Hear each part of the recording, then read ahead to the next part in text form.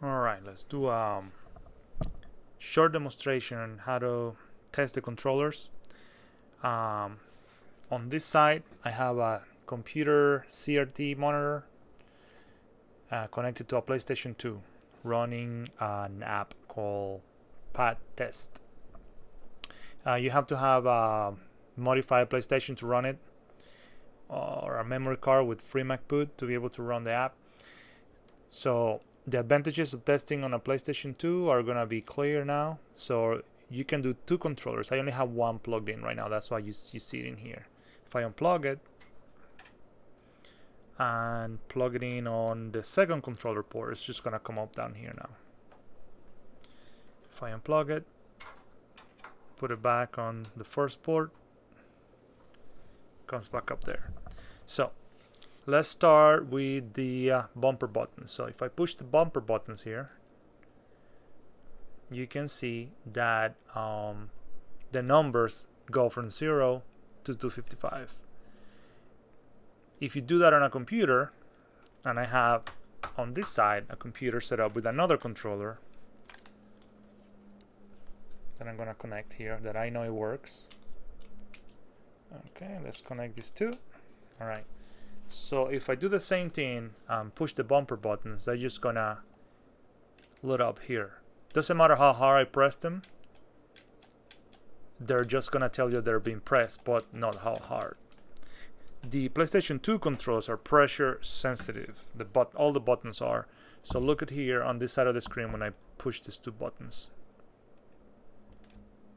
So if I gently push them, they barely register, and if I push them harder, the harder I push them, the higher it goes. And that's like really hard right now. Most games don't support that, it depends on the game. But to truly know if your buttons are working, you have to test on a PlayStation 2. The computers are not going to do that. The D-pad also has the same feature. See? Left, right, up, down. So basically this row here is the D-pad. The top row is select and start. When I push them at the same time, you get two asterisks. These are not pressure sensitive, they're just like on-off buttons. And then in the middle is R3 and L3. Also not pressure sensitive, they're just on and off. The triangle button, same thing. If you hold them really hard, it goes to 255. If you just push it gently, see, it's like in the 20s. If you push it like medium, goes to the hundreds, and the harder and firmer you push, the higher the number goes. Same thing with the other buttons. So basically these buttons here, pressure sensitive, the D-pad pressure sensitive, and all the triggers. Select and start are not, R3 and L3 are not. The analogs, obviously those are also sensitive depending how high you push. So basically this is your analog area, and below is the D-pad. So the D-pad will tell you the sensitivity, and the analog as well. You go up, you go down. When you go up, you're gonna be using this up and down, but the reason why it's counting here is because when you go up and down, you can't perfectly center the stick, because no human is perfect. You usually go a little bit to the left or a little bit to the right, but that's normal. So this one obviously works perfect. And then this row here, RX, RY, LX, LY, is basically the center. So the middle of 255 is like 123, 125. So if they're in between 120 and 125 or 128-ish, they're centered.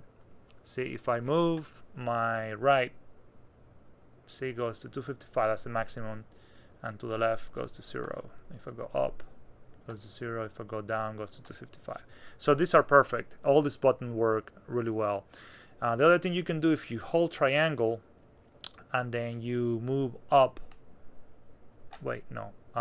triangle and then D-pad up, you can test the rumble if it works or not. You don't have anything on the screen that tells you if it's working. You just feel it on the actual system. I don't know if you can hear it. Down, activates it, and then when you let it go, it goes to center. And that's the left side controls the left, and the D-pad controls the right. So on this controller, there's probably no right rumble because it's not working, or it's disconnected. But it's okay because this is my test D-pad, my test controller. I just use this to test, so I don't care about the rumbles. So on my on this side, on the computer side, with my good controller, none of the buttons can detect sensitivity for pressure. There's no way to do that on a computer. They tell you if they work on a quick way. Oh yeah, you know, you can go up, down, left, right, and then you can see the analog working. L3 and R3, select and start. Square, triangle, circle, X, but you can't really tell if the pressure sensitivity is working, and you cannot test the rumble either. So don't test on a computer. Test on a PlayStation 2, either with a game that uses all the buttons, or with an app like the Pad Test app. That works really well. And I'm gonna tell you another reason why you shouldn't test on a computer. Not all the PlayStation 2 controllers can be tested on a computer. The Mitsumi model or M model, like this one here that has a question mark, does it work? Well, it depends where you test it. If you hook it up to the computer here, watch what happens. Okay, let's show you here on the screen. When I push the buttons here, they work. All the buttons seems to work. D-pad works, select and start worked. But look what happens when I move the analog. You get this weird ghost motion that you don't get when you are using any other controller like the Alps or the Mitsumi. But with the with the Hori or the Alps. But with the M model, you get this, like a phantom, like a ghost motion. See, it's like flickering. Both analogs are doing that, and every M model will do that. So luckily the M's are rare, so I don't get many. But this controller is actually fine, you know. There's something wrong with it, so I'm just gonna remove the sticker, and I'm not gonna put it in my quality control because I didn't even open it. It's fine. Its cable is fine. Thumbsticks are fine. This controller just works. Now I'm gonna unplug this controller and plug it in on my port 2 here on the PlayStation 2. Let's take a look now. The PlayStation 2 now,